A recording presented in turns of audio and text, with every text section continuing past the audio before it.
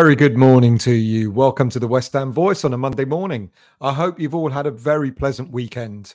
Look, it's a new week. It's a new round of transfer rumours. We're awash with them, aren't we? There are more transfer rumours, and the window still hasn't opened yet. You know, the window's not going to open for at least another 11 days, something like that, 12 days. So, buckle in because there's going to be so much more to come, or if there hasn't been already. Look, if you're new to the channel, please do hit that like button and subscribe button if you like what you see and what you hear. It's easy to subscribe. It doesn't cost you any money. And if you don't have a YouTube account, very easy to set one up. All you got to do is use your email address, set one up. You don't have to put any content on YouTube. All you have to do is set up an account and become a subscriber. Like I say, it doesn't cost you any money. So what are we going to talk about? Well, I'm going to give you a roundup of some of the more prominent transfer stories. I'm not going to go into every single one of them. I'll be here till tomorrow morning if I did that. But so I'm going to try and pick out the ones that I think have got a little bit of substance to them and see what you think about them. Look, it's transfer windows can be fantastic, but they can also be really, really annoying, can't they? Because we get really excited when we hear a story. We get really excited, and then we find out that something's happened, something scuppered it at the last minute. And when we start pointing fingers. We blame the board, we blame Sullivan for not spending the money, etc. But that's hardly been accurate over the past few years. You know, he backed Pellegrini, he backed Moyes, and we still need to rebuild our squad even after all that. And I think what's happening now under Lopetegui and under Tim Steidten is we're hearing that they want to get their transfer business done early. Lopetegui wants a 25-man squad if he can get it, but he wants as many of them. I know there's going to be the Euros and various other things happening in the summer, but he wants as many of the squad players to be available at the beginning of July when the team meet up for pre-season. Look, you know, you can speculate how many players we're going to get in. There's talk that we're going to get about 6 in. We know we need 6, 7, 8, maybe even 9 players to have a full 25-man squad. So I'm not surprised that there are so many rumours knocking around. But at the same time, we know, that we're not going to go out and buy 9 players in one window. We did it a few years ago, but I think that was unprecedented. Also, we need to be really careful about the players that we've been linked to in terms of cost, because we don't have a big transfer budget. You know, we've heard that it's going to be circa 90, 100, 120 million. I said the other day, I think it's going to be nearer the 120 million mark. That means, to get 5, 6 players in, we're not going to have an awful lot of money to spread around. But this is what Tim Steidten is here for. Tim Steidten is not the man that goes out and buys 40, 50 million pound players. He is the pearl diver, as he's called. He unearths decent players for a very little money. So let's see what happens in this window. Right. What are the stories I'm going to mention? Well, obviously the first one is the one on everyone's lips at the moment, and everyone's sort of waiting to hear the latest story as to whether we've actually going to sign this wonder kid from Brazil, Luis Guilherme. Now, last week in the show I did on Saturday, I said that personal terms had been agreed with the player himself and with his family, and negotiations were ongoing with the club. The club wants circa £25 million plus add-ons. I mentioned that there's going to be a 20% sell-on clause as well. And I dare say there's going to be some kind of option within the contract, like to be able to for the player to move on if need be. Now, I said that he's likely to get a 5-year deal with maybe an option of another year on top. And Nicola Shearer, who's an ITK on social media, suggested much the same thing on his tweet on Sunday. Now, let's see if this one gets over the line. Apparently, he's close to having his medical. He's going to be flown over once the deal has been agreed with both clubs, between Steidten for West Ham and Palmeiras. He will then fly over for his medical. Fingers crossed on that one, because if we do get that one, all these other transfer rumours linking us to attacking wide players are going to probably go out the window. But I'll tell you who else we've got, because the next one is a story that we heard about in January. We already heard that Wilfried Zaha was offered to David Moyes, and Moyes turned him down for whatever reason. It's a rumor is that Zaha wants to come back to the Premier League. Galatasaray are probably happy to let him go, to sell him. He's done okay at Galatasaray, but at 31, turning 32 in November, I've no doubt that Zaha can offer something. But maybe Galatasaray are looking to get their money back on him. All right, he signed on a free, but they paid him a signing on fee of something like 2.3 million. He was on 70. He is on about 72 grand a week, and that means that they would have spent circa £6 million on him altogether, £6-7 million on him altogether. So Galatasaray will be happy to let him go, but obviously they're going to look for some kind of profit. So I'm thinking that he might be, sold for around about 10 million or so. Now, look, he's not a bad player. He can bring something to West Ham. I do worry about his age. I mean, he can still certainly offer quite a lot at his age, but my mind keeps thinking, as much as I know he'll probably be decent for us, I would much rather West Ham United go for a much younger player. And the next one on the radar is Jota Silva. Now, he plays for Portuguese club Vitória Guimarães. He's been with his current club since around 2022, where he signed for a mere £170,000. Now, in the 2 seasons, he's done quite well. 82 appearances, scoring 19 goals with 11 assists. His performances have earned him a senior Portuguese call-up. He made 2 substitute appearances back in March in friendly games. He has a £17 million release clause in his contract. He's 24 years of age. And apparently, here's the bit that I find a little bit funny. Apparently, we've already agreed a 4-year deal with him. Well, we haven't even spoken to his club, let alone speaking to the players. So I don't get that. I don't buy that bit, to be quite honest with you, where that comes from. Maybe we want to offer him a 4-year deal. Yeah, fine. Maybe that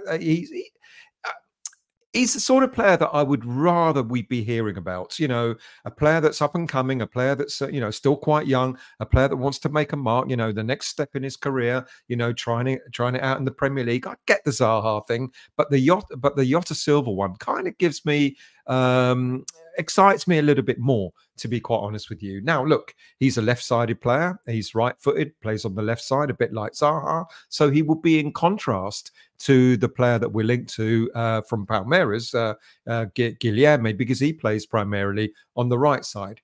The other difference with Jota Silva is he can play across the front line. He can play as a striker if need be. So I'm going to look out for that one. Now, there's no Euros that's going to impede on this deal if it happens, because he's not been selected for the Portuguese national squad.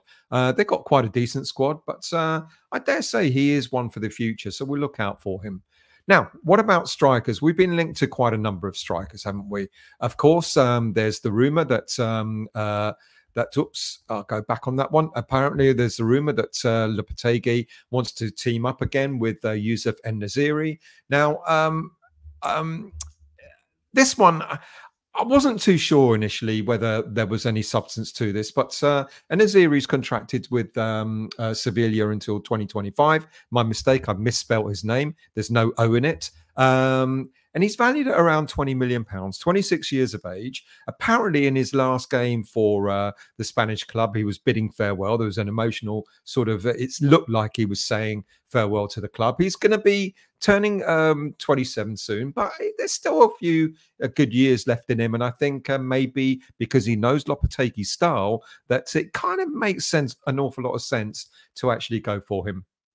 So I think he is the favourite in terms of strikers that we're looking out for. We've been linked to loads, Ivan Toney, various others, etc. But En-Nesyri is the one that I think sticks out for me more than any of the others. Now, another one that we've been linked to is Tammy Abraham, currently playing for AS Roma. Now, he's still got 2 years left on his contract, valued at over £30 million.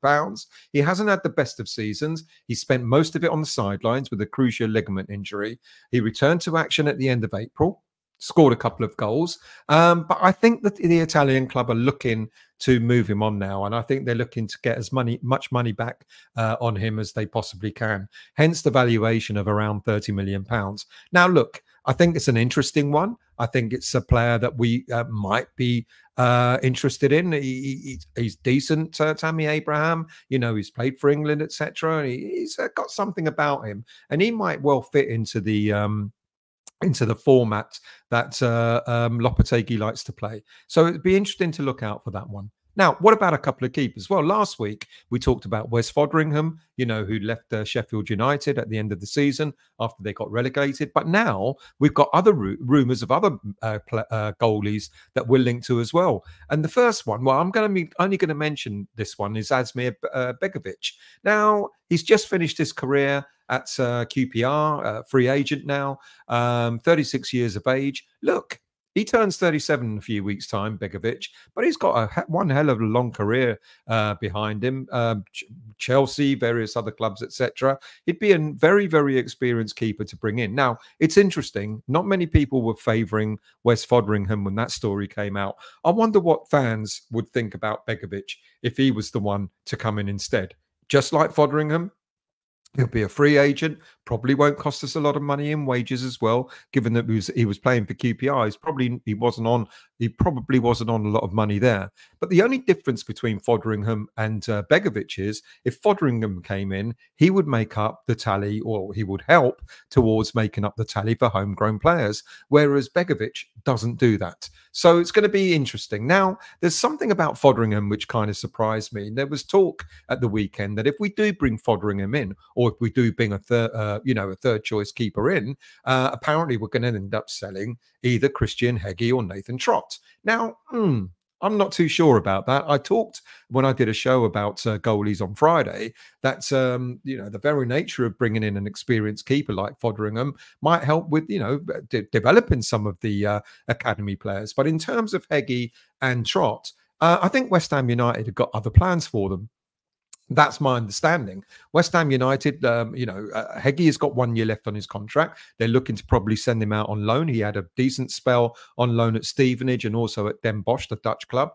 And West Ham United are thinking of sending him out on loan again, but this time maybe a bit more of a challenging, maybe a League One club, something like that, to see how he fares. Now, I'm not going to hold too much about the fact that he's only in his last year of his contract, because last season, Nathan Trott was also in the last year of his contract. But what West Ham United did, they extended his deal, they extended his contract and added an option of a further 2 years. And what they've done recently is they've extended that, they've taken up that option. Now, Nathan Trott has had a pretty decent time out in the Danish club Vejle BK. He had a pretty decent loan spell, 2 years there. And then West Ham United are looking to send him out on loan again, but this time they would like to send him out to a championship club. Hopefully he'll be first choice keeper and see how he fares. Now, of course, when you extend the player's contract, that also gives you the option of selling them at some sort of getting some money back. But I think West Ham aren't going to sell Nathan Trott or Heggie just because we're getting a third choice keeper in this time round. Now, what about other players? Well, we've been linked to a couple of defenders, and an interesting one is a left back, which I found rather odd in a way.